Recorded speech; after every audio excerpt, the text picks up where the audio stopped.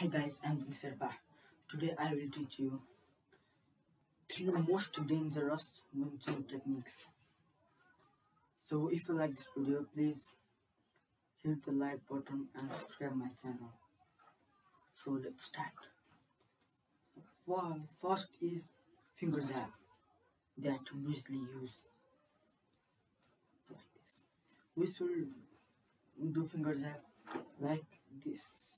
One hand should be punching or like this, and one hand should be like this.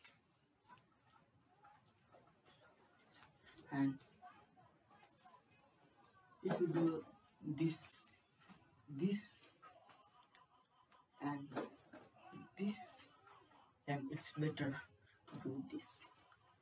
So first is finger jab and second is chin punch. The chin punch is very nice punch to knock the opponent in Wing Chun and other.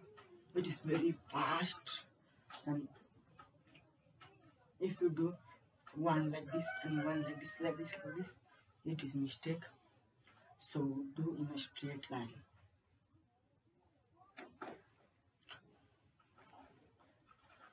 And you should do like this and this in Ip Man movie. And the third is knee kick. It's very nice kick.